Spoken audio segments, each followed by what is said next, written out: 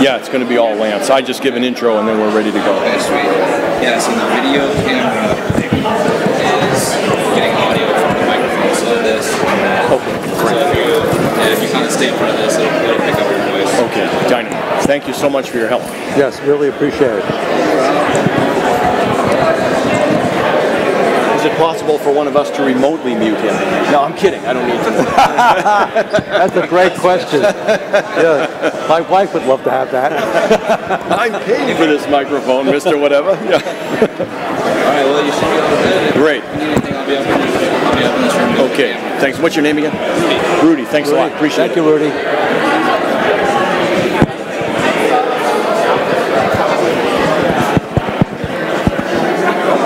Doesn't seem to be. Is this on? Maybe you have it muted.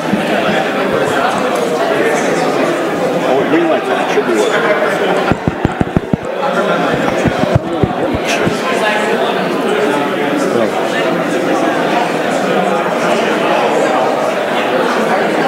Definitely the universal on.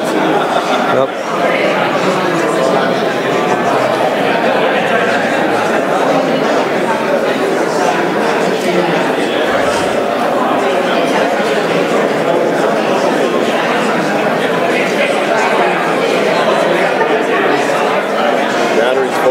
Yep, battery's full.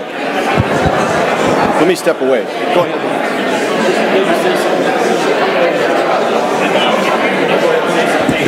Hello? Hello? No. Is this one on? Yeah. I'll just use this one. Oh, you will? This is live for sure. Yeah. I won't be able to move, but I mean... Now, let's see if we can get that to work. We got Check, check. Just got to get a little higher. That'll probably do it for you. Check, check. It's close enough, I bet it's going to work. And if you want it, you can just take it off and hold it. So, you all set? Yep. Okay. Okay, we're going to get underway here. Welcome to our first post-COVID installment of our annual Robock lecture. My name is John Martin, and I'm a professor in the Department of Atmospheric and Oceanic Sciences. The Leonard Robock Public Lecture is an annual lecture series sponsored by our department, and it's funded by the generous donation from the Leonard I. and Stephen H. Robock Memorial Fund. And every year it features an expert to give a public lecture on an issue related to the public interest, such as climate change, tornadoes, hurricanes, hydrothermal vents, anything that has to do with the environment with a link back to the atmospheric and oceanic sciences. So on behalf of the Department of Atmospheric and Oceanic Sciences, it is my great pleasure and personal honor to introduce tonight's Robock speaker, Professor Lance Bosart from the University at Albany. Lance is a distinguished professor at the University of Albany, where he has been working tirelessly for 53 years. He's taught over 100 semesters at the university level, all in a row, and only recently retired. And anyone who knows Lance realizes that, despite his unquestioned genius, he really has no idea what retirement means. And that's easily solved by going to either his wife, Helen, or a dictionary. But he's not done either one. And so he continues to work tirelessly, even in his so-called retirement. Lance got his PhD at MIT in 1969, having studied a number of synoptic dynamic features, most notably upper-level fronts. But Lance refused to be pigeonholed. He's a very rare bird in our field. He's really, truly a world expert in extratropical weather systems and tropical weather systems, and that includes observations, dynamics, and theory in both cases. Simply remarkable. He's an incredibly dedicated instructor, was the inaugural recipient of the AMS Edward Lorenz Teaching Award, and for his unflagging role in educating a generation of researchers, professors, forecasters, and NOAA employees. He's the recipient of a National Weather Association's Lifetime Achievement Award and the Jewel Charney Research Medal from the AMS, which is one of its highest prizes. And Lance has served the research and operational community in numerous, uncountable ways. The International Cyclone Workshop, which we've talked a lot about during your visit, is one in which he helped found in the early 1980s, and that's grown significantly. A number of people in this room have benefited from attending, and it's a life-changing experience.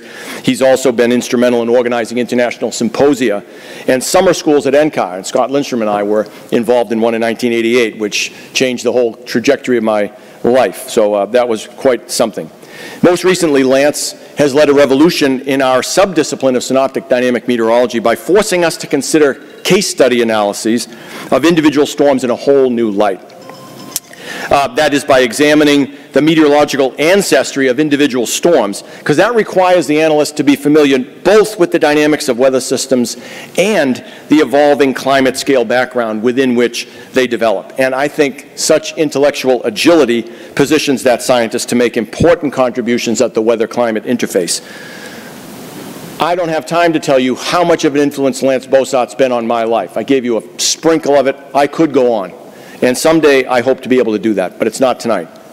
Tonight, Lance will talk about novel aspects of what is surely one of the most underrated scientific advances of the second half of the 20th century, numerical weather prediction, specifically the nature of probabilistic forecasting. So I want to turn it over to Professor Lance Bosart. Thank him for coming and joining us tonight. Thank you all for coming, and strap yourselves in. It's going to be fun. Lance.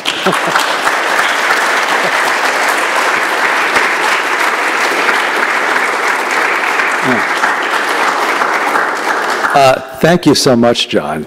It's been great working with you for so many years, and listening to your Boston accent, which I cherish. And all these kind words, I'm trying to decide. Helen would say, this can't be Lance. This is not the person I married, but anyway. So what I want to talk to you today about is probabilistic forecasting. It's here to stay. There's a lot of resistance to thinking probabilistically in there. And I think my qualification for talking about this is that, I don't know, whether maybe 60 people in the room. Well, I've made more bad forecasts in my life than all of you combined. So that gives me a unique perspective on talking about weather forecasting in there. So first, a couple of words about Alan Robock. A remarkable individual if you look at the things that he's done in there and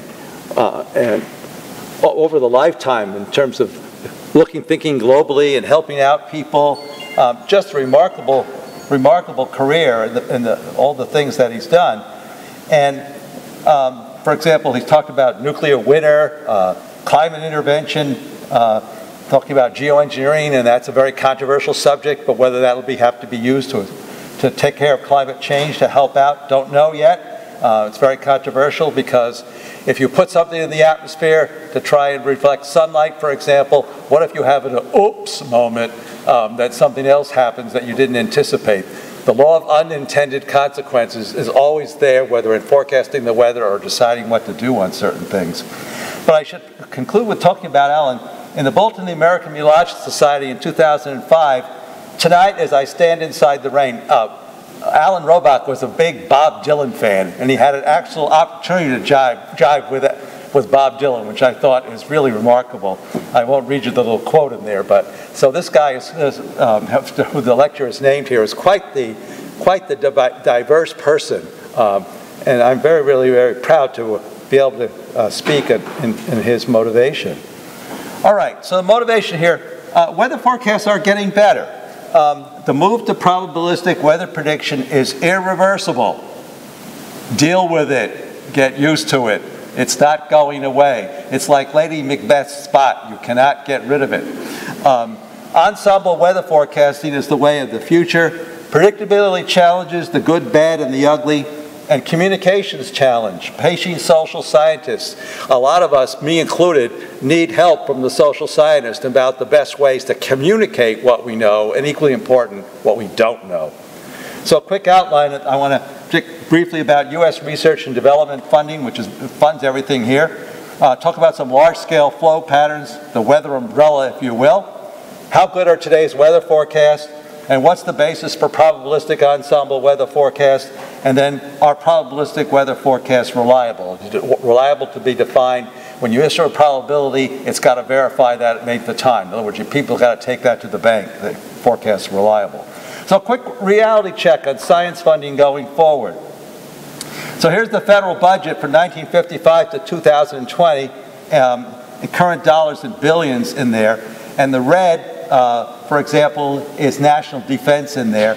But very at the top, science is in there, and the Department of Commerce is a very thin sliver. But what you note from there is the rapid growth that occurred, and then we've kind of plateaued in the last 10 years. So that means there's more competition for funding for all different kinds from the federal budget. And one way to look at it is the federal budget history from 74 to 2014. You see that the mandatory part of the budget now is 2/3, and the discretionary part of the budget is 1/3, where they were 50-50 back in 1974. So the mandatory spending part of the budget is increasing, and the discretionary part of the budget is decreasing relative to the total budget. Now the problem with that is science funding, along with everything else, lives in the discretionary part of the budget. So there are more and more legitimate claims on the federal budget, and there's only so much money to go around. All right, so that's the background in terms of the support for basic science and so on. So there are certain large-scale flow patterns in the northern hemisphere that kind of determine what the planet looks like in terms of what weather regimes. In other words, the weather we have in the Midwest today or tomorrow or next week is not independent of what's going on over the North Pacific Ocean, over Asia, or over the Atlantic Ocean. And so there's the climate. You have to really think about the whole linking of the climate, Earth's weather-climate system across the entire globe. You just can't focus on any particular kind of region. And we have some of these large-scale patterns that kind of govern what the weather is. And there are two of them that are primarily to understand weather forecasting. The Arctic Oscillation is a pattern on the left. Cold air can be bottled up in the Arctic. And if it's locked into the Arctic, it can't come into lower latitudes like us. So when it goes below zero here in Madison, for example, Arctic air has managed to escape out of the Arctic. But there's a certain kind of pattern when it's very strong jet around the circumpolar vortex, and it locks up the cold air, and it's relatively warm in mid latitudes. And the opposite pattern on the right-hand side is when the cold air can come down and come out, weak vortex, and you can see the, and you can see the coming down into the Midwest, the blue areas in the plains, for example, the cold over most of the U.S. when you're in the negative phase of the Arctic Oscillation. So paying attention to what goes on in the polar regions, whether it's a strong polar vortex or a weak polar vortex, matters greatly for how cold the winter is going to be. The other one is Pacific North American pattern, which is an oscillation between Western North America and Eastern North America, which tends to occur when it's cold in the east, it tends to be warm in the west relative to normal, and vice versa. So that's called the Pacific North American pattern because it's a teleconnection, which means it's like a seesaw. If you're on a seesaw as a kid, if you were up, the other end of the seesaw was down. If the other end of the seesaw was up, you were down. So you were doing a teleconnection when you were with your friend on a seesaw. But the atmosphere can do the same thing on a much larger scale. When it's cold in Eastern North America, it's warm in Western North America, and so on across the Pacific Ocean. So those are the two primary patterns that govern how the climate of a particular winter might last, because these patterns, when you lock in, can last to 6 to 8 weeks sometimes. And that's, in a typical 13-week winter, that's a good chunk that'll determine whether the winter is warm or cold relative to normal. So to some examples here, strongly negative AO, which is cold in the east, winter 29-10. If you look there on the left, you will see where the blue shades are, it's below normal. Where the red shades are, it's above normal. Let's see if this will, yeah, it'll work. And through here. So this is the kind of situation where it's very cold in the middle latitudes, pretty much around most of the hemisphere, and relatively warm at high latitudes.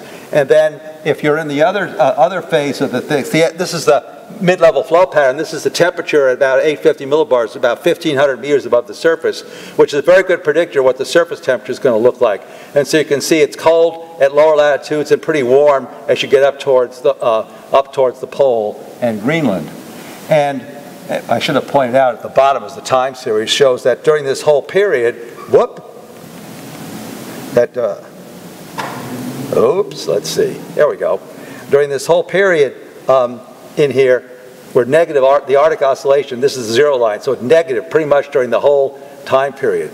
So what determines when you have these extended periods of these teleconnections, negative or positive, or if you can know that in advance, you could say something very strongly about what the climate's going to be in the coming season.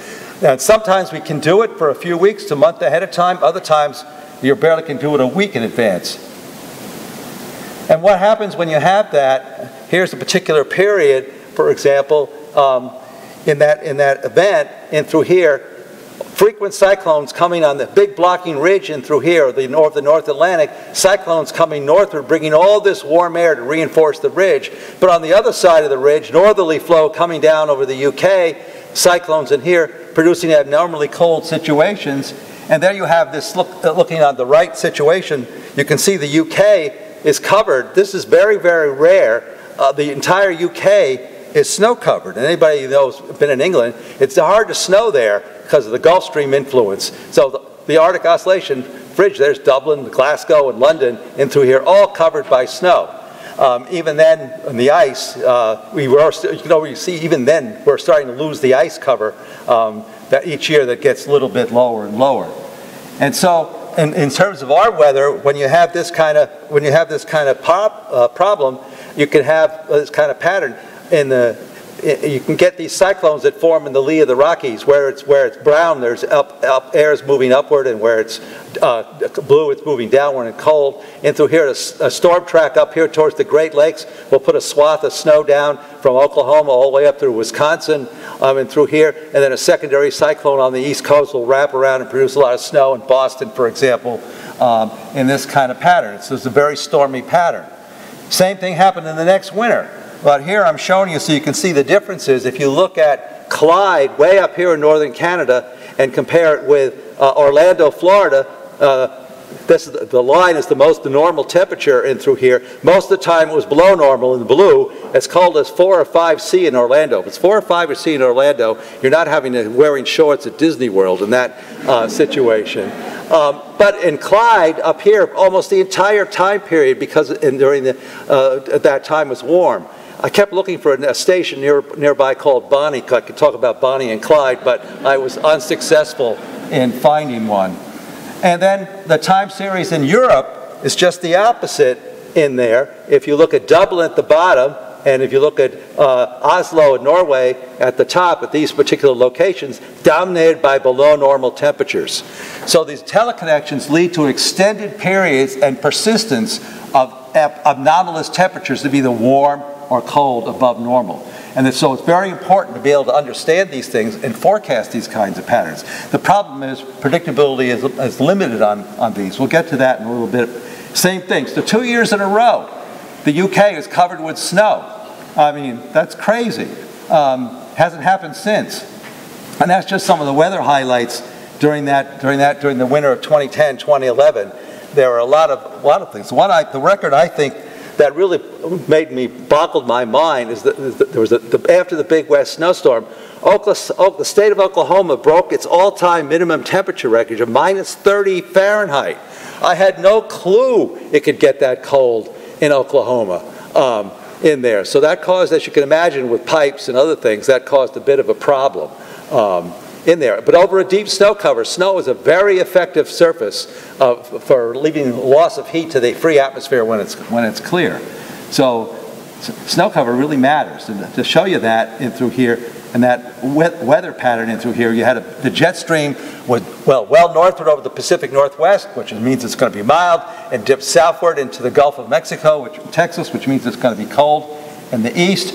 And during that snowstorm period, you can see the track of all the flakes representing the snow in there. And you can see the big cold high coming down east of the Rockies in there by the H as it moved southward, where the cold air came down. And as they all say in Texas, there's nothing between the Arctic and Texas but barbed wire fences when the cold air gets channeled by the terrain to move southward. And to see the impact, look at the difference in snow depth. This is on the 27th of January. And then after that snowstorm, look how much further south, down into North Texas and Oklahoma was covered by snow. And all the records that occurred during that period. A lot of snow records, cold records, and some warm records as well. And the satellite image on the right shows what's going on. So these kinds of extreme weather patterns produce, it's not just the local weather records, but they occur over the entire country. So these major teleconnection indices, teleconnections, are a very, very important part of predictability, and it covers the interface between weather and climate in there. So understanding the transition between weather scales, like on time scales of say 1 to 2 weeks, and climate scales on times of several weeks to months, or annual, that's a very important area of research. And things get rather fuzzy sometimes, and trying to understand the transition between the two. And I love this post dated 4 February after the storm. From a former student of mine who will remain nameless for the moment, I can pick up CBS 24-hour radio, Chicago. The story of all the cars stranded on Lakeshore Drive at Chicago was interesting. They warned people the night before to avoid that highway. They had constant explicit warnings of a storm surge off the lake with 5-foot drifts expected on that highway. They did an excellent job of predicting the storm, calling it life-threatening blizzard 48 hours ahead and warning people to stay off the highways and to take public transit, mainly trains, or stay home if you can. The trains ran extra service prior and during rush hours, which was well announced in advance, and the trains ran back and forth 24 hours on the tracks to assure that they would not be covered with snow. Yet nobody listened. Amazing. People were interviewed after 16 hours in their cars. They seemed oblivious. No hats, no gloves. Oh, how could this happen to me? What an inconvenience. They call this the information age. What I call it is a subset of the population is permanently competing for the Darwin Awards. And there's really nothing you can do about it. You might as well be talking to the ants, you know. So, how good are today's weather forecasts? Well, here's from the European Center, the Northern Hemisphere. The skill metric is how well, if you were to compare a forecast map with an observed map on a table, if they look like they're the same, that's good. If they look like they come from different atmospheres, that's bad. And so that's called the anomaly correlation coefficient, how well they correlate with each other. And so this is the time series that goes back to 1980 when the European Center started, of the skill at the first day 3, day 5, day 7, and then more recently day 10. And the higher up on the y-axis you are, the more skill. And the bottom one is the southern hemisphere curve, and the top one is the northern hemisphere curve. And the first thing you notice is the convergence of the northern hemisphere and the southern hemisphere right in through here. That reflects the onset of the era of global satellite coverage, polar orbiters. And because the southern hemisphere is mostly water, conventional observations from radiosondes were few and far between. So the advent of it's really good evidence of what the impact of your taxpayer dollars and getting spending on global satellite coverage to improve that.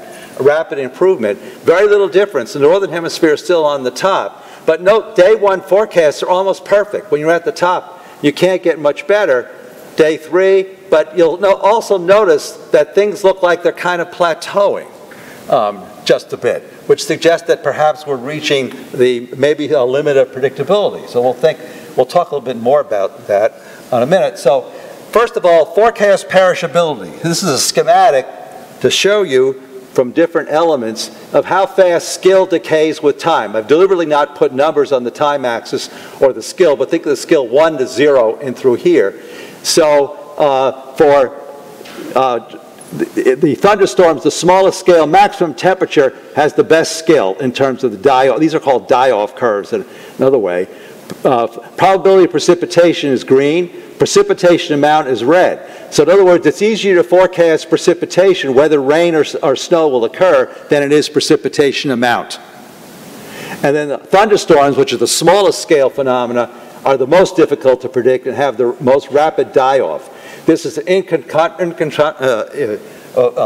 limiting factor in predictability.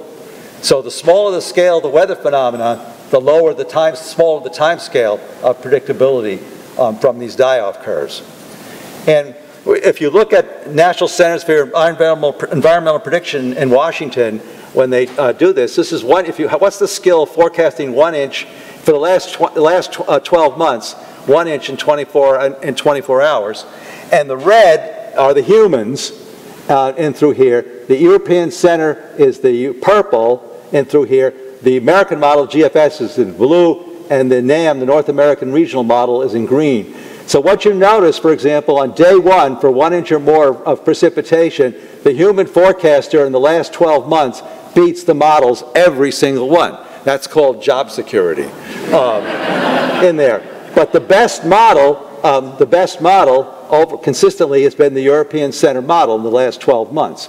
Now, day 3 out there, there's 1 month right in through here in June of this year where the humans lost every single model, but only in the month of June. So I would go, if I was the director of the W Weather Prediction Center, okay, were my best forecasters on vacation that month, or were they on drugs, or what was going on in there? So, but 11 to 1 is still better than, you know, not as good as 12 and 0, but 11 to 1 is still a pretty good batting average, and I'll take it. But it shows you that there's still, first of all, you still need humans in the loop. All right, what's the basis for ensemble weather prediction? We always talk about phase spaces. Well, what does that mean? So let's illustrate that by caffeine versus mood. All right? So this circle down here means the person is in a bad mood no matter whether they have no caffeine or lots of caffeine. You probably know some people like that. The person up here is in a good mood no matter whether they have caffeine or not. So those don't fit the stereotypes. What's the stereotype? Down through here, no coffee, no coffee, and through here, none, all the way up. Their mood is independent of whether they have any caffeine. But this one, for example, the mood gets better the more coffee they drink. So you probably know lots of people along that line. So we deal with phase spaces all the time for 2 parameters to compare different things. But basically, a phase space is just a simple way of showing how 2 variables change with respect to one another. Whether you're talking about caffeine and mood, or whether you're talking about rainfall amount and temperature, for example. So forecast models you can put a forecast model predictability, for example, in that kind of phase space. Rainfall from 0 up to wet and through here, and increasing amounts, versus temperature from cold to warm and through here. So, for example, this model, if you had a model in through here, if it was dry, no matter what the temperature was, the model would be predicting dry, whether it was cold or warm. Whereas in the red and through here, for example, the warmer it is, the more likely it is to rainfall, which is what we observe in nature. Winter precipitation is less in magnitude than summer precipitation. If you're in Miami in the summertime, you know you can get an inch of rain in 15 minutes, then it clears off and steams, and then maybe a day later you get another one, and so on. You know, heavy rain and convective temperature, because a warmer air mass can hold more water vapor and condense it out. Now, we have to talk about probability distributions. That's the founding basis for understanding probability forecasting in through here. Temperature is, you're going to have what's called a probability density, or state probability distribution, or a probability density function, different terms for it. But basically, it shows the range. The most common temperature would be at the peak of the curve. The least common temperature would be near the tails where they reach the x-axis. So when you make a forecast, for example, you want the event to verify inside the red line, not outside the red line. So but these forecast curves change as a function of time. So what I'm trying to schematically illustrate through here is certainty decreases or uncertainty increases, however you want to look at it, as you go, say, from the day 1 to day 3 to day 5 forecast.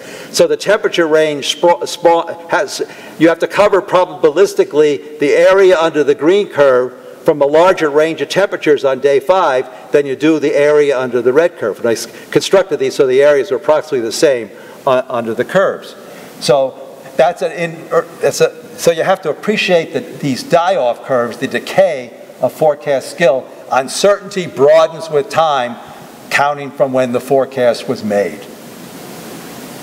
So let's talk about figures from the ECM, European Center for Medium Range Weather Forecast, the best modeling system in the world, what their prediction system is. What goes into making a weather forecast?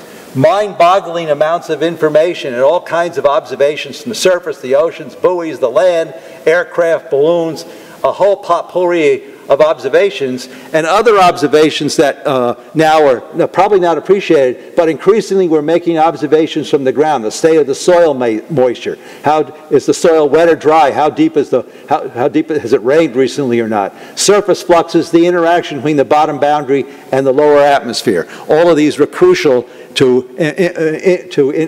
getting moisture into the atmosphere, whether convection will or not occur. And if the ground is snow-covered, that makes a much bigger difference than when it is not snow-covered. And the summertime, rapid evaporation over warm ground, especially after big rains, like the other day that was here.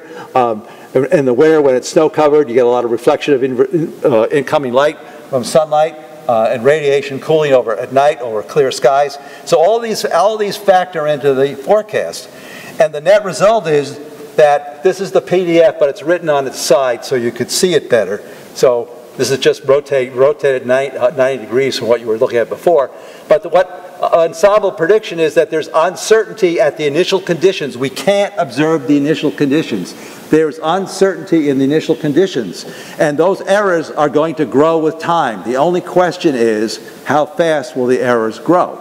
But they eventually will grow sufficiently to ruin your forecast and your day, maybe, depending upon whether you were on the forecast shift the night before. And so you might get something like, looks like this. It's not, you get 3 maxima in through here. In other words, these are all the same, all come from a solution from the initial forecast, but some cluster up here where it's warm, most of them cluster in between, and another cluster here where it's going to be cold. And so what do you do? How do you choose in this kind of thing? The only way to make that kind of decision is to think probabilistically. And to show you why a little difference can make a lot, here are weather maps for 2 different initial time for 2 different analyses. And this is the 48-hour forecast. First of all, on the left, do you see any difference? Looks pretty similar, doesn't it? But if you look very carefully right here, you see this is an surface isobar, sea level isobar. There's a little separate area maximum separate from this little trough, whereas this one doesn't have that feature. This is the only difference. 48 hours integrate forward, that little difference that's barely detectable led to this big storm on the French coast in this forecast and no storm at all in that forecast 48 hours later. This is the famous Bay of Biscay hurricane they had a number of years ago. All started from a minute little difference in the initial conditions. So when you see how a small change in the initial conditions can lead to such a dramatic difference in the forecast at 48 hours, this tells you that uncertainties in any analysis, and there are always going to be uncertainties in the data, are errors. It's like meteorological cancer. You can treat it with chemo all you want, but you can't get rid of it all the cancer, and the cancer is going to grow and destroy the forecast. The question is, what's the rate of growth of the error? So that's the basis of ensemble prediction, and you'll see the envelopes, like the observations in through here are in green, and for the most part the green is in the envelope. This is like the envelope. You can see how it grows, expands with time. Initially, when it first starts out, this narrow envelope of possible solutions is small, grows, and expands. And in this particular case, the observation at least fell within the range of the ensemble, which is what you want to happen. So how does this look in some examples? So on January 24th of 16 February in 2015 in the Northeast, where there was no other way to describe it but apocalyptic snows, which meant I was a very happy camper. And John Martin out in Madison was not very happy because of the coastal storm. He was wishing he was back in his Boston area. All right, so the European ensemble mean showed that the forecast 72 hours in advance, they're predicting in through here, I mean, almost 20 inches of snow in the ensemble mean, and there are 51 members in the ensemble mean in through here, centered on Boston with another area on New York. So this is the red state dream, bury Boston and New York at the same time in there. And then this is the European Center operational forecast. This is separate, the high resolution forecast, and in through here, and it's got maximum closer to New York City, but and again, double digits amounts of snow forecast in that area. Now, the GFS, the American model, Global Forecast System, 72-hour forecast, focused on Boston. And then here's the deterministic run. And I remember looking at this and forecasting to some of our students, that is 2 feet, that's 30 inches of snow. The model was forecasting 30 inches of snow. I can't tell you how many undergraduates were out the door heading to Boston so they could be snowed in on this environment. Now, the Schreff ensemble, this is the American model ensemble from New York LaGuardia Airport. So what do you do with this? This is what's called an ensemble that's not very well put together, but one model run had over 35 inches of snow at LaGuardia. These down here had about 3 inches. So what are you going to do? You're going to go on the air, snow tomorrow, anywhere from 3 to 38 inches. How do you think that forecast will be received in there? So, and the mean is the black line of all of these. So these are each individual members. If the ensemble is well defined, each one is considered likely. They cluster at high end, but more of the cluster down and through here, and so on. So that's an example of an ensemble that's not terribly useful. If you go further to the east at Islip in through here, and now you see you pays your money, you takes your chances in through here. Minimum about 8-9 inches of snow, maximum about 38 inches of snow on Long Island there. And there's at least the ensemble mean is more representative of the distribution. But each one of these solutions, in theory, is equally likely. Now in Boston, it was much more. Other than this outlier here, the outlier is 19 inches of snow. That's the outlier in through here. The ensemble mean was almost 30 inches in through here. So the model was very, very confident that Boston was going to get buried in through here. But the Weather Service is, at the time, they're trying to figure out how to play the game of telling the public about ensemble forecast and probabilistic forecast. So they hit upon this idea that minimum expected snow, most likely snow, which is the ensemble mean, and maximum likely snow. So they put numbers on maps in through here. I don't think that's particularly effective in terms of minimum expected. I think you really need to let people show what the range of possibilities are, then you make your decisions on that basis. So when you're talking about probabilistic forecasts, they have to be, are they reliable? Alan Murphy, who was a giant in the field of probabilistic weather, well ahead of his time in pointing out the need for probabilistic weather forecasting, famously said, "What is a good forecast? An essay on the nature of goodness in weather forecasting," in there. Classic article in through here on what it takes for a forecast to be useful. All right, so to get at the verification reliability, there's something called the Thorpex International Grand Global Ensemble, if I've got that stupid acronym right. Multi-Grand Global Ensemble in through here. It's like making soup out of leftovers. You put everything in a pot and stir it all up. So what you do is you take all the forecasts from different organizations and you put them in a pot and stir it up, and you want to find out where the forecast PDF is for all of them, everything put together, but focused on the 90th, 95th, and 99th percentile. That's on the right side of the distribution. That's where the big things will be, rain or snow. And then forecast on the 10, 5, and 1% percentiles used for extreme cold temperatures. So you look on the left side of the PDF if you're in winter and looking for the low temperatures, or on the right side if you're looking in the summer for high temperatures. And if you're interested in precipitation, everybody's interested in the right side in terms of how much rain may occur. So to verify these things, we have a reliability diagram. That is, believe it or not, your forecast probability needs to match the observed probability, or you're using the wrong number. So a perfectly reliable forecast will fall on right on the 45-degree slope line. In other words, if you forecast a 60% chance of rain, 40% of the time it should not rain. The other 60% of the time it should rain, and that would be the verification. So if it falls on this right 45-degree slope line, you're perfectly reliable.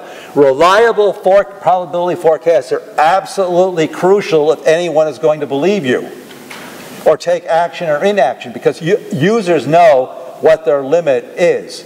In other words, if somebody might say that if there's an 80% chance, I'm going to cover my crop. So if you're forecasting an 80% chance of the temperature going below freezing for 3 hours, for example, I will protect my crop. But if your forecast, every time you say 80% only verifies 40% of the time, you're over forecasting, and then your forecast will have no more credibility.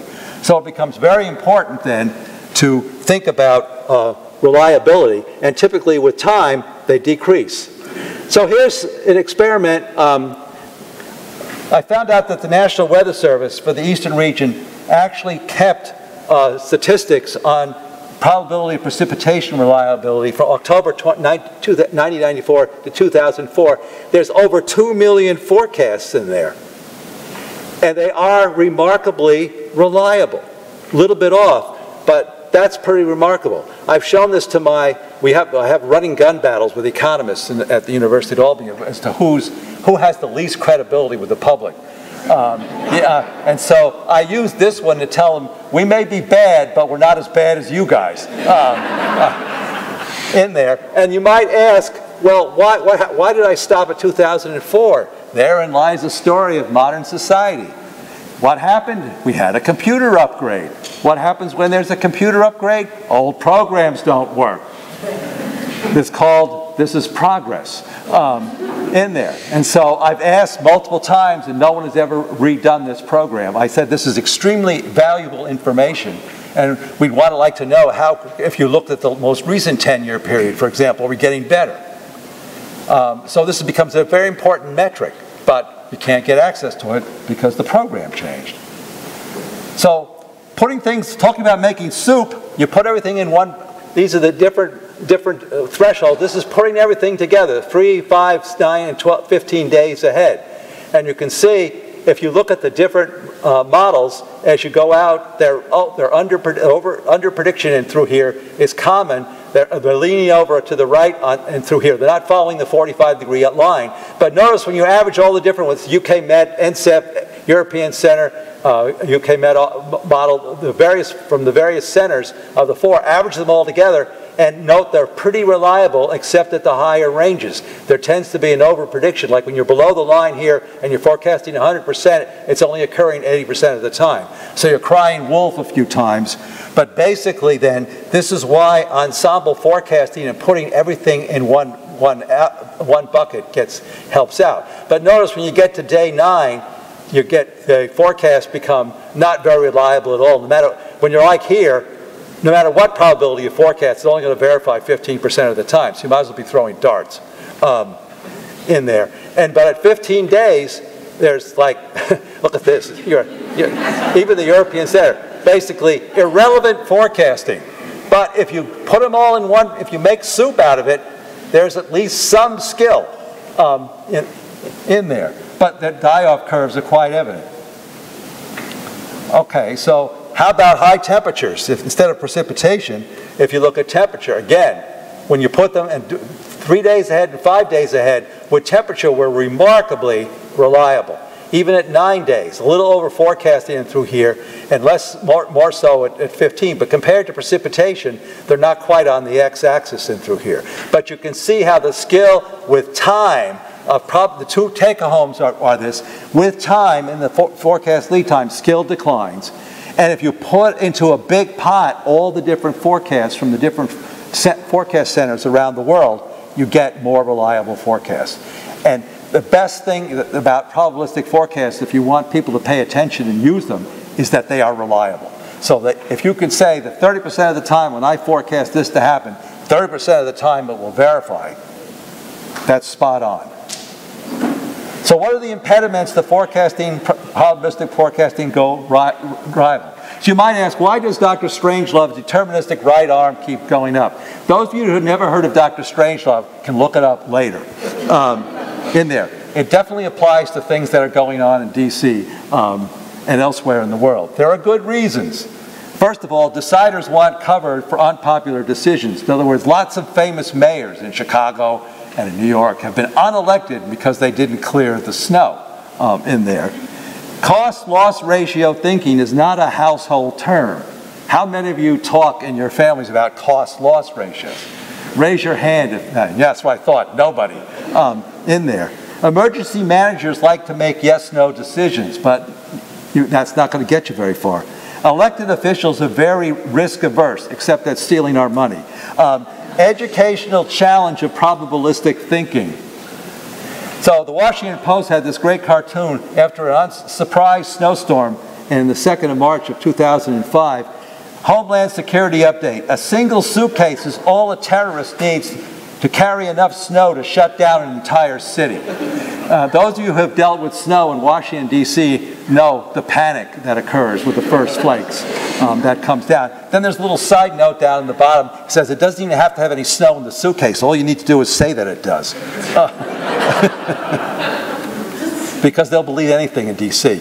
All right, so there's the next day. The Washington Post. This is 5 days after the new Weather Service director was sworn in, and through here, who then, on his inaugural speech, would be no surprise Weather Service. And when you see this happen, you say, somebody up there is paying attention to what bureaucrats are saying, and then say, oh yeah, well, take this in there. So, yeah. Nobody wants to be the director of the Weather Service when the headline in the Washington Post says something like that. Even in the UK, this is a situation my friend Tim Hewson from the European Centre said, main Scottish motorway remained shut for 48 hours due to 6 to 10 inches of snow. Stranded vehicles were everywhere. Scottish Transport Minister in denial eventually resigned. Met Office deterministic forecast perceived as accurate may have impacted positively on future funding. So that's what weather centers worry. So what about for the customer source? This is what went out. Okay. Moderate snow for a few hours, 2 to 4 inches, some road problems. 20% chance. Rain snow mix, temperature just above 0 degrees C, no disruption, 20% probability. Light rain for a short period, a little milder, no problems, 10% probability. Rain, snow freezes instantly on roads. Major disruption, 10%. We're up to 60. Cloudy for a while, but staying dry. This is the Alfred E. Newman forecast. What me worry? 10% probably. Rain and snow, then clearing. Very icy during rush hour, 10%. We're up to 80. Heavy rain, snow 6 to 10 inches in high ground, only bringing disruption there. In other words, people live in the hills who forget about it.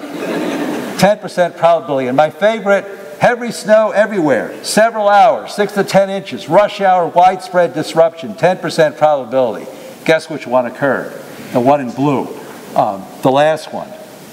So the customer reaction to this forecast, thanks Tim, that's really very helpful.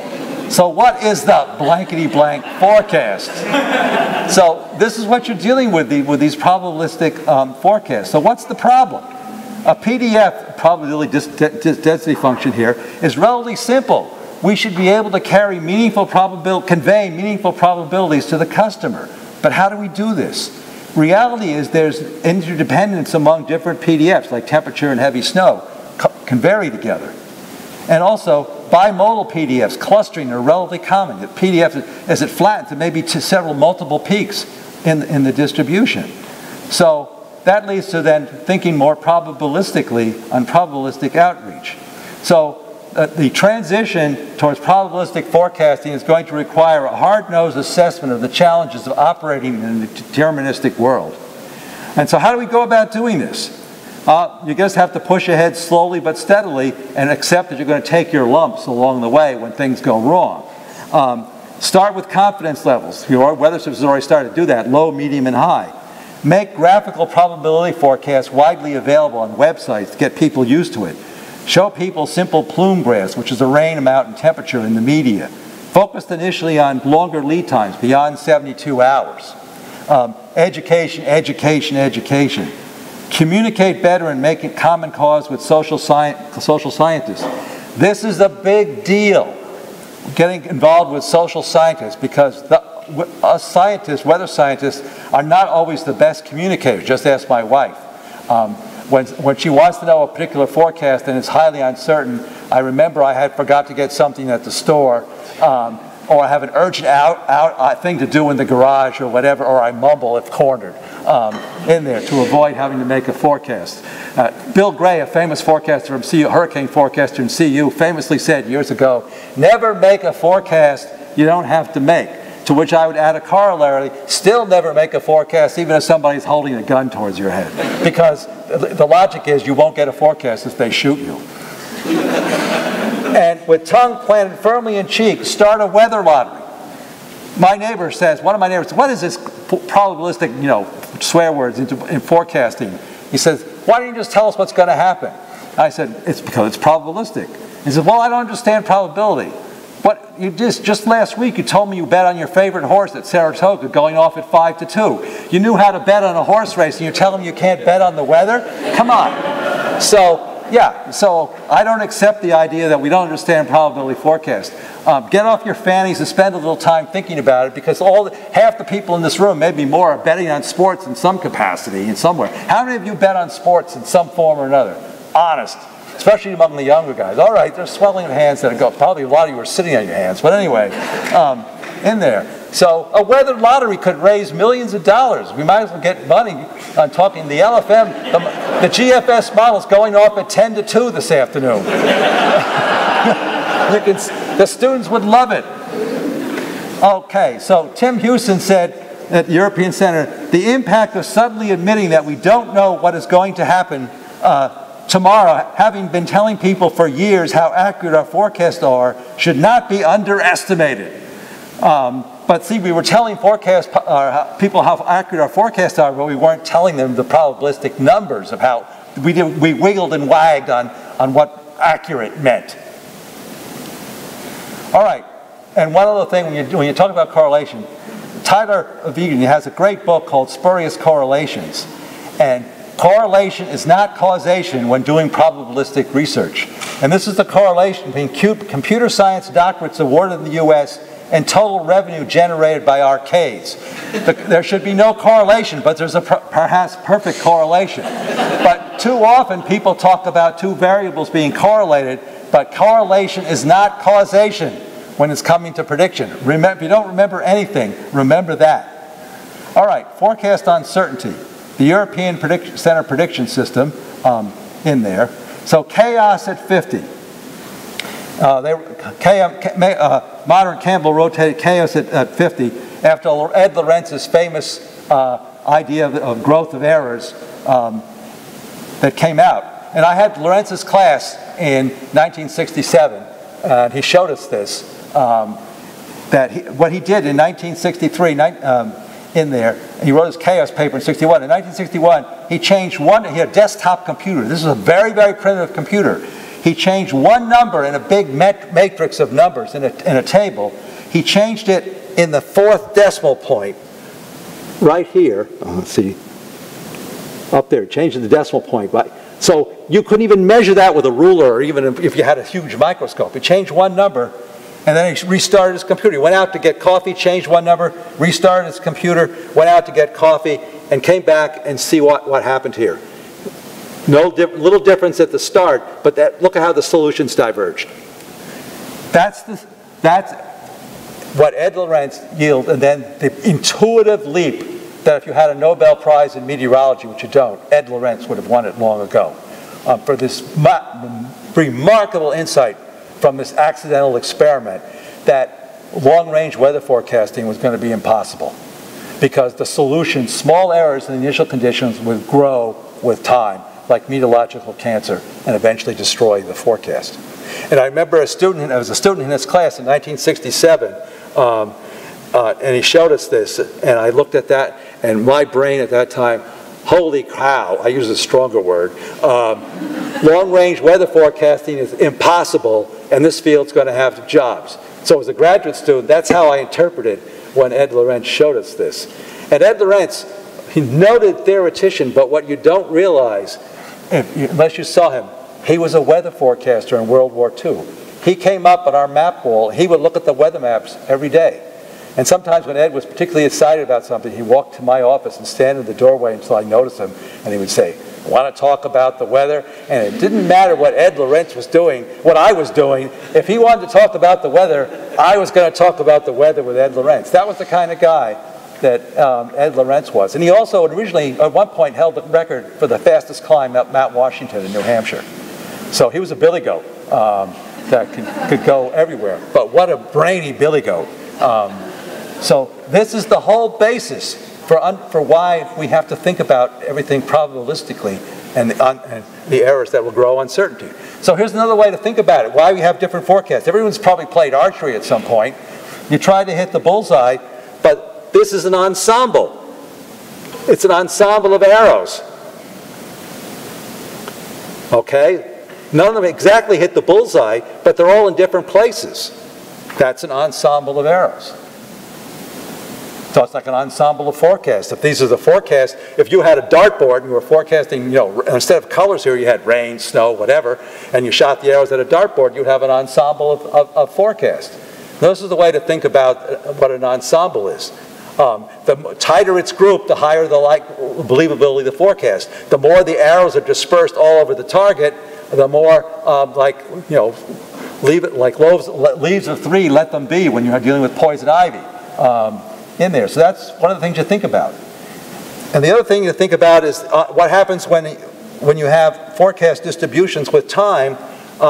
They can shift and they broaden, and you may shift the tails and you may shift the magnitude. So the PDFs can change in lots of different ways. The bottom one is the change in the mean and the change in the variance.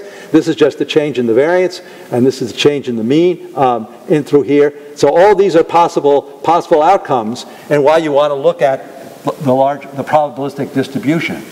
So precipitation changes in a future climate, for example.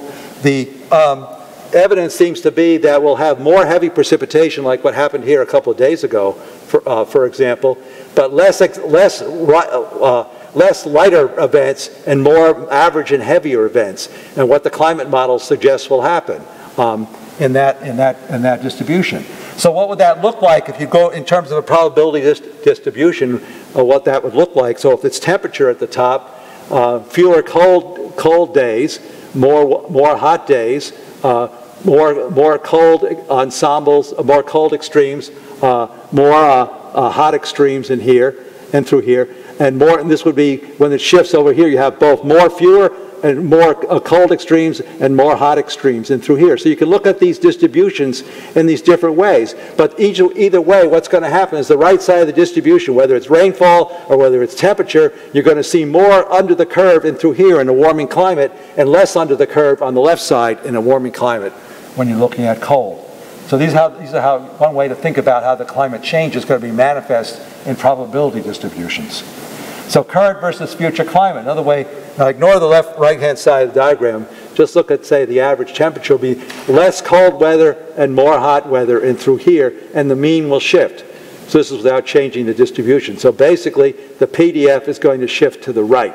But you're still going to have, even in a warmer climate, you're going to have a probability distribution you're going to have to deal with. Some forecast uncertainty examples.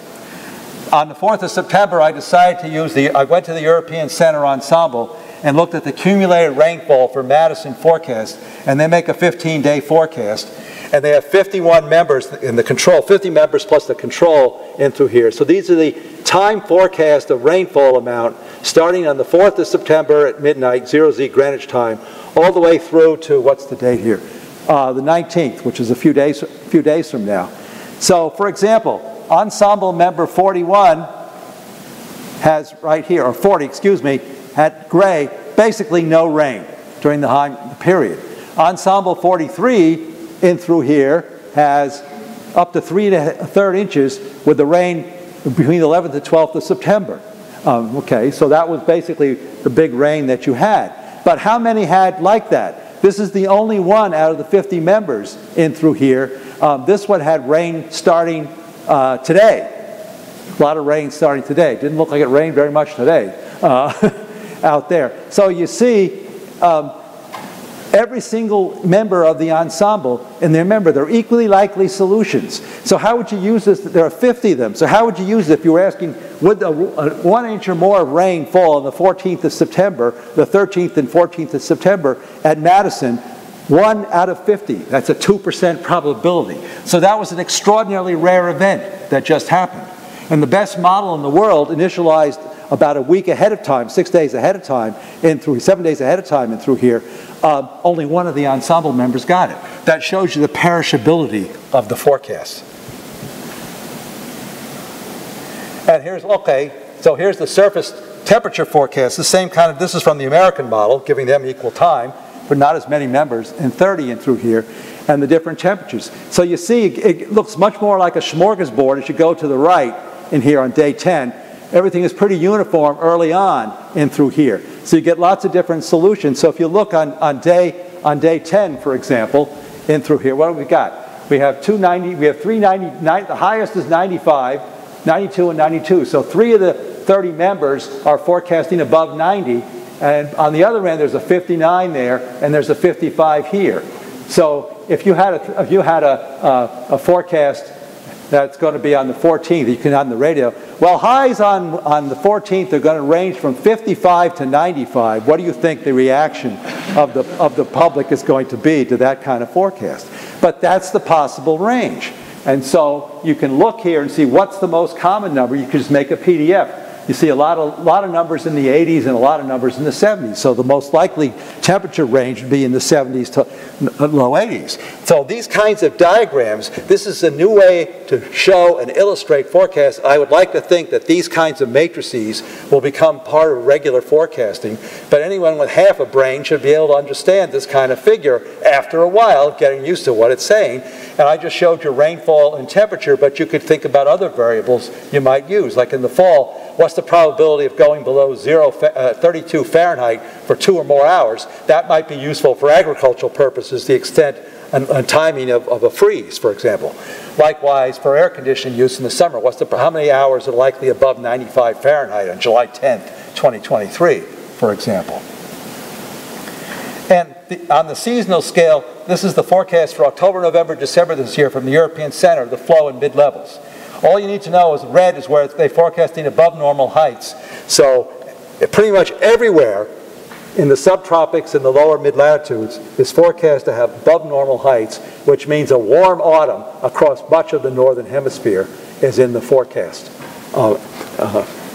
In there, and if you look at the temperature and through here, so this is the seasonal forecast. So this is the temperature. Oh, wait a minute. Hold on a second.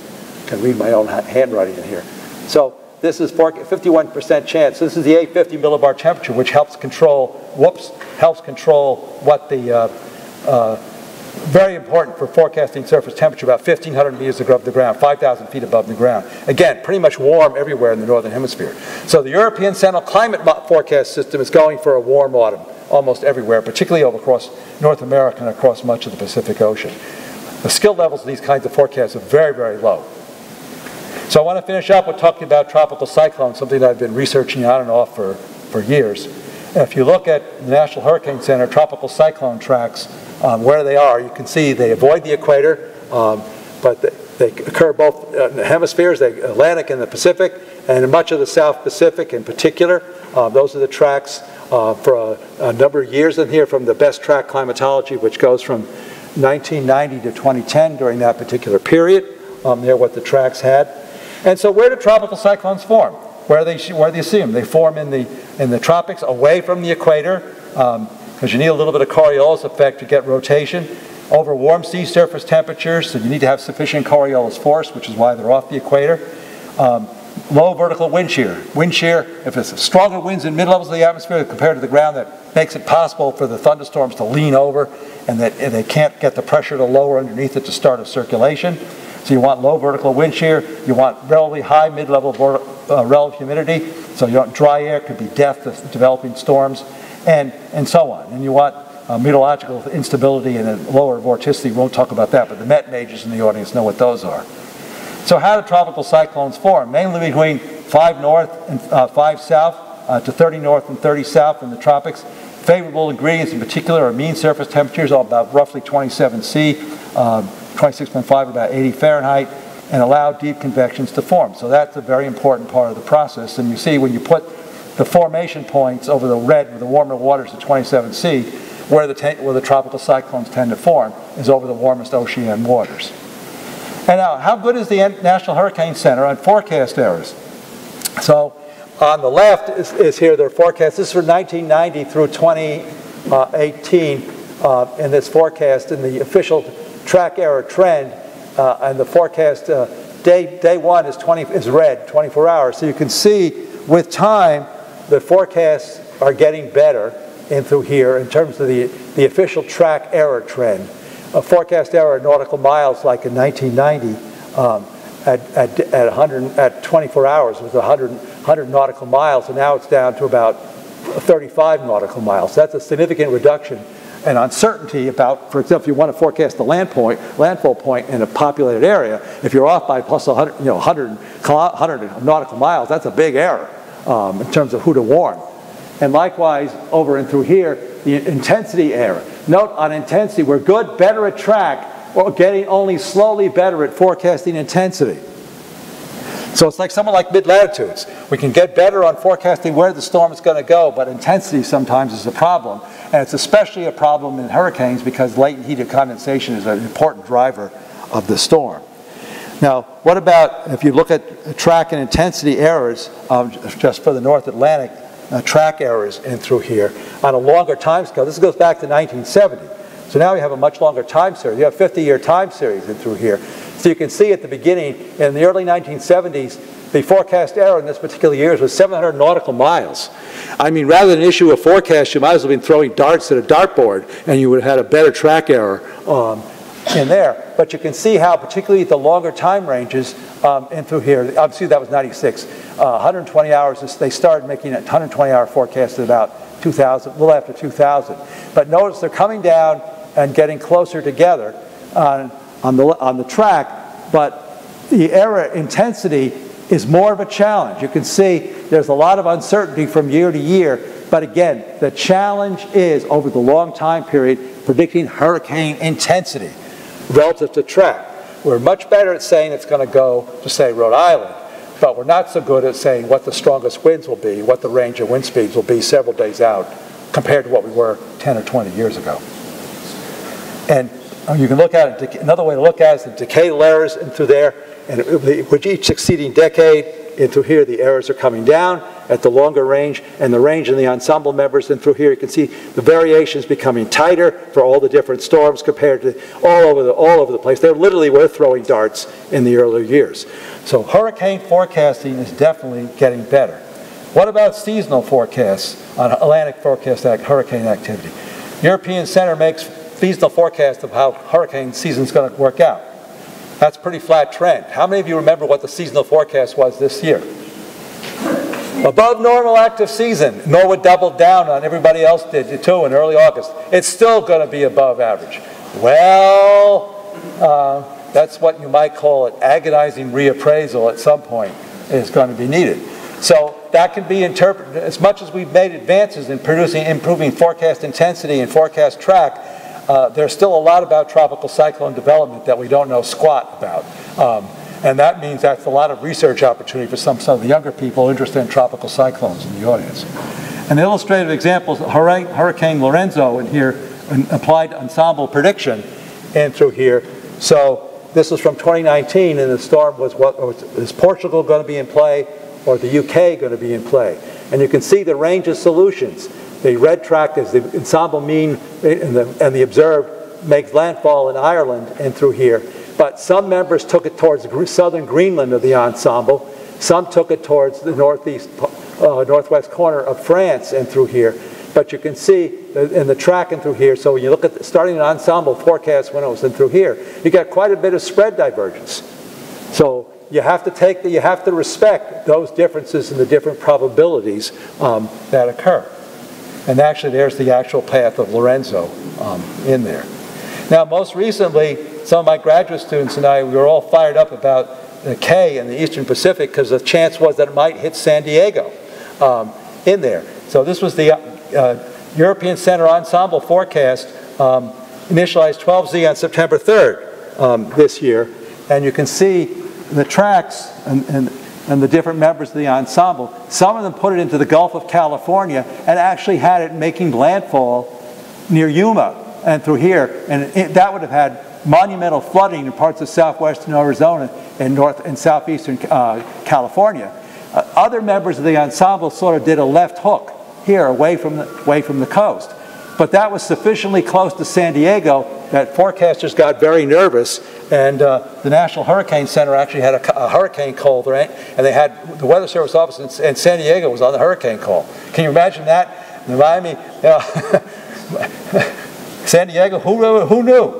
And so here's an example of what the forecasts were on the 3rd and 4th of September in through here from the European Center at 12Z. In the track, you can see, again, they clear from forming, it was going to come up the coast. Some went into southwestern Arizona, some made landfall in California, but the strongest cluster to the left hook out to sea. One day later, you can see fewer go towards Arizona, more go off the California coast, and still a substantial number goes offshore. So it can change from day to day. Now this is going to be the same map, and now we put the 5th of September on here.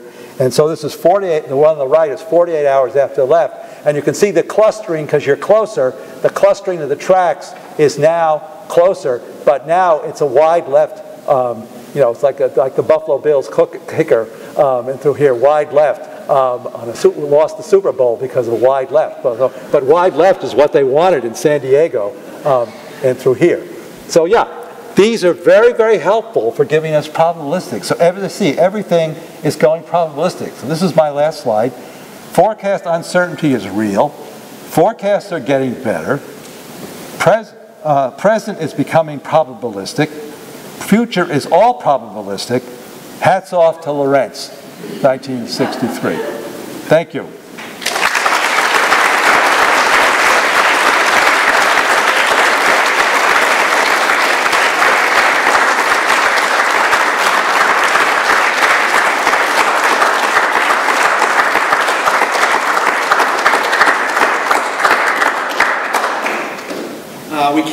We can't not have time for questions. I think the way we'll use it, Lance, let me take your mic. Oh, sure.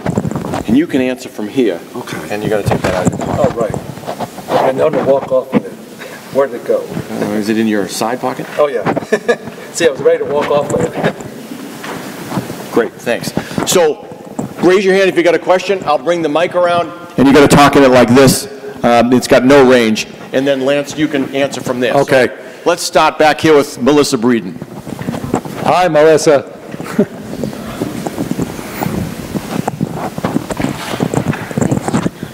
Hi. Thanks so much, Lance, for that talk. So the 2011 case you were talking about with the storm over Texas, do you see any similarities with that storm and the 2021 cold air outbreak that also messed with Texas? Yeah, there are similarities and differences. The biggest similarity is a big cold high comes down east of the Rockies. And there's nothing but barbed wire fences between the Arctic and the Gulf of Mexico in those situations.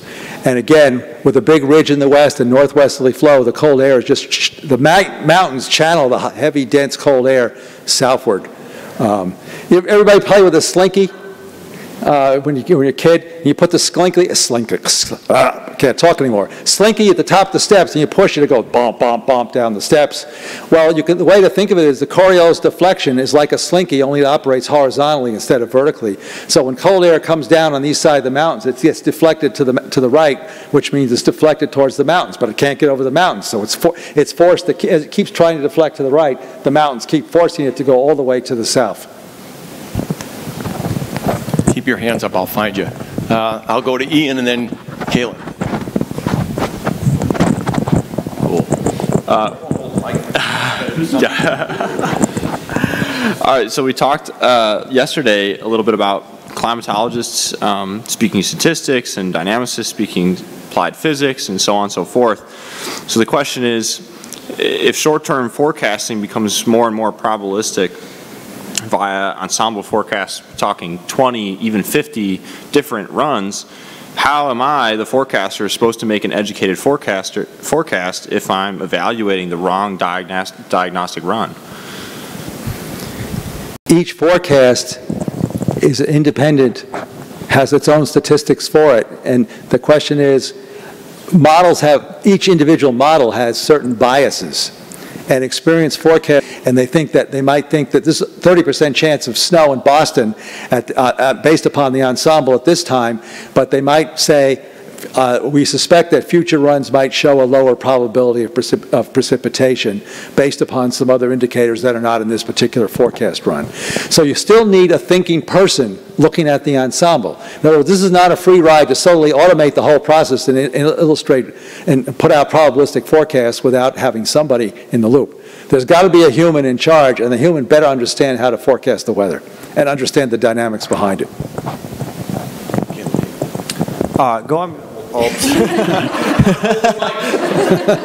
Going back to your ensemble and initial condition page, how do you know what is the right amount of ensemble at the initial condition between over-dispersion and under-dispersion of those initial members at the initial condition? After the fact, you can look at the verification. Did the verification lie inside the PDF of the ensemble?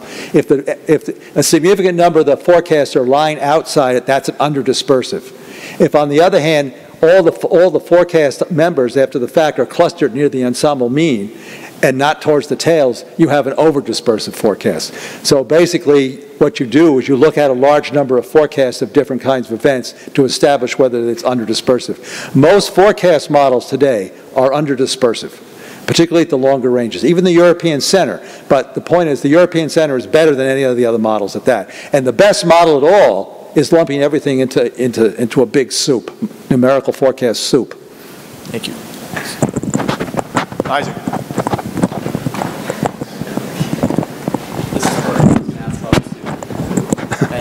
So yeah, going off the soup metaphor, do you think that with the increase in computing power, do you think that simply adding more ensemble members and adding more constituents into the soup will continue to see a skill increase, or do you think we've pushed that boundary? What are your thoughts on that? Yeah, well, I think as computers get better and faster and keep going, you're going to see more ensemble members and more multiple model ensembles in there. There's arguments in the field about what's the optimum number of models. In other words, if there is, say, a 100-member ensemble, is there asymptotic convergence after which going to 150 ensembles doesn't buy you much, but maybe you should put your resources into another parameter that could be useful in forecasting. But start with the first things first, like rainfall and temperature, and then expand into some other things like probability of frost, which it becomes very important in the autumn, or frost in the spring, for example, in the growing season. Or in certain parts of Wisconsin. I don't know enough about agriculture, but certain crops are very sensitive to rain at certain times of the year. So you might have a farmer's ensemble based upon it changes as a function of the time of the year and what crops are maturing and what crops are sensitive to rainfall right now. In other words, if it rains right now, it ruins the crops, which if you don't, or this other set of crops, if you don't get enough rain right now, what's the probability of rainfall under a certain threshold? And then there's a real problem. You might have to replant. So this is where the forecast, the weather guys need to work with the social scientists to figure this out, to think about the different ways you can start applying these probabilistic forecasts. I think it's a very exciting period. I mean, this is really the dawn of this, but this is not going away. It's like Dr. Strangelove's right arm. It's not going away. So this kind of follows up on that. My first exposure to deterministic forecasting was before I wanted to do meteorology, following election forecasts. And in my mind, it's kind of damned if you do, damned if you don't. The public will never, 30% means it won't happen and 80% means it has to happen. So do you think the future of a forecaster's training is going to have to be an overhaul to that communicative emphasis as opposed to getting real deep in the weeds on the weather side of it? Okay, that's a very, very interesting question. I always look at 538 as well, but like on the election returns, for example. The problem is the models are not giving you a biased answer. In other words, it's what the physics says. Whereas we know that people tell pollsters sort of what they want to hear sometimes, or if they support controversial positions, whether on the left or the right, they're reluctant to tell people. So I would argue that with 538, for the most part, you're dealing with a very biased sample, unless you're extraordinarily careful. Whereas with the European Center model, the model doesn't care. It's just going to integrate the equations of motion for what the initial conditions were, and out will come an answer. And those initial conditions are very sensitive to the change. No amount of yelling and screaming by people on the left or on the right can change how the model is going to integrate the equations. Please keep your hands up as I look for the next question. I'm going to go to Kyle Griffin. Uh-oh. Kyle's a former student. We used to argue all the time. Argue? I think that was very constructive. All right, both of you, come on. So let's just say you have a pile of money, okay? Strike one. How would you choose to invest it to best improve the model system between analysis, observations, and expanding the size of ensembles or computational resources, or if there's any other bucket, Yeah. but mainly between those three, OBS, analysis, and computational increases? Well, I would say that the analysis right now is pretty doggone good over data-rich areas. So on the analysis side, I would put my money into oceanic observations through increased satellites and through here.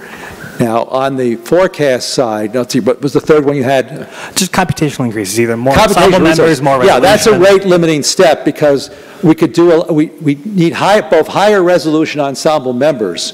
They're pretty coarse resolution now because it's very expensive to run these forecasts twice or 4 times a day.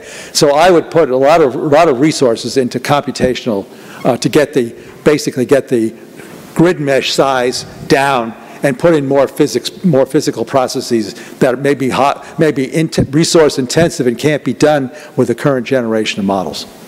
Either one give you more bang for your buck, in your opinion? I think on the 10-year time scale, investing the money in computer resources gives you the most bang for the buck. But at the same time, one of the things they do so well out here, going back to Sumi's days at the University of Wisconsin, is satellite. You guys may take it for granted in through here, but what was done at this university in through here, just mind-boggling in terms of the polar orbiting satellites and the developments that went on, starting with Vern Sumi and his group of people out and through here. It's just remarkable the work that was done and the value of that work, and it needs to continue. So physicists in particular are really needed, and people who understand both the weather and the physics of the atmosphere can really help out and have engineering backgrounds and like to tinker with things. Or blow things up, when no one's looking. Bella. Work my way in here. Hi, looking at the figures you had for snow accumulation, especially for snowstorms in the Northeast and New England, it's a pretty broad range for what they're giving for snow accumulation. This is kind of a personal question for you, but is there one storm that you've had in your career that you thought was really good or really well forecasted and really well advertised to the public about exactly how much snow? Oh, geez, the March 1993 superstorm was very well predicted in advance. You can measure that on the basis of how soon the undergraduates go out the door to Boston in there. And why Howie Bluestein came to Albany last year with his mobile radar, to take in snowstorms, for example. So yeah, every storm is different. There's always a wild card, it seems like, at every storm.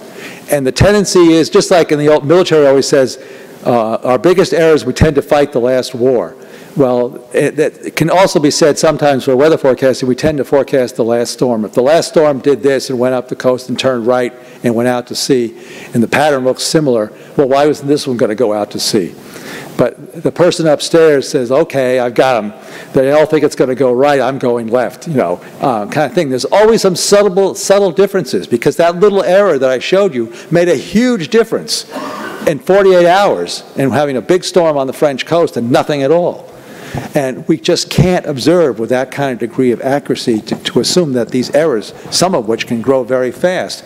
And particularly if you're dealing with tropical air mass, high dew points and a lot of moisture, that error grows much faster in a moist atmosphere with uncertainties in precipitation and release of latent heat than, say, an Arctic air mass which has limited amount of water vapor. So it depends on the air mass, it depends upon whether it's over the ocean, whether it's over the land, how well it's sampled, and so on, all kinds of things. Or if the couple radiosondes in critical locations where a storm is forming fail, that could be very important. When Louis Ussolini was director of the Weather Service, he would order up special soundings because he was a big snow freak, still is. But he would order up special soundings from different stations on the East Coast or in the Midwest or in the Southeast, depending upon the kind of storm. And those extra soundings could actually calculate and show they improved the forecast.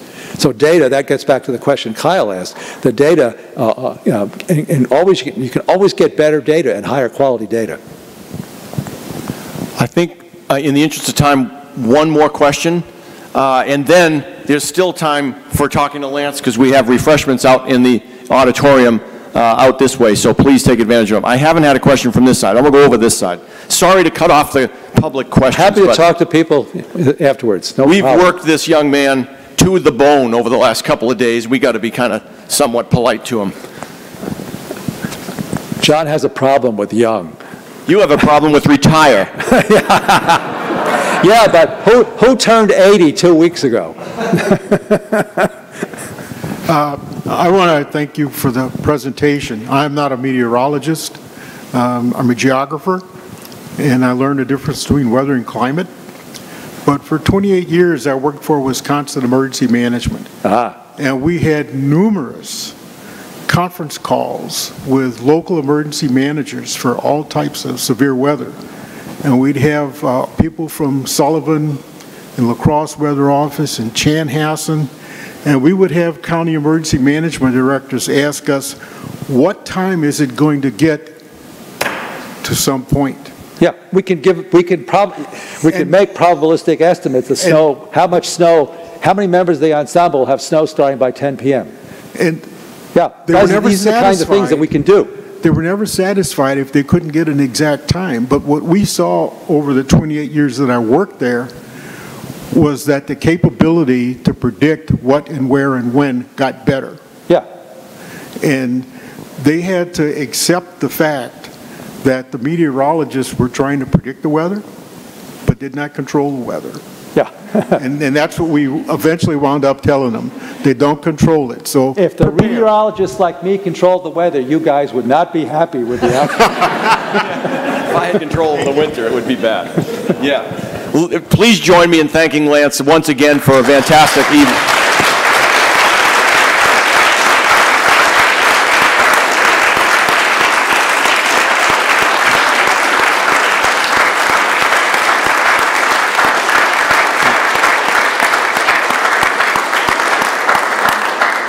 Thank you. It was I really enjoyed my time here. And it's really nice. I'm still not done yet. Not going home till Saturday. Yeah, and if you can make it to our Friday weather discussion tomorrow, it's going to be great. We have a bomb in the Bering Sea right now. It's going to be fun to talk about. But please take advantage of the beneficence of the Robock Memorial Fund and join us for some fellowship and cookies out in the lobby. Thank you again, Lance.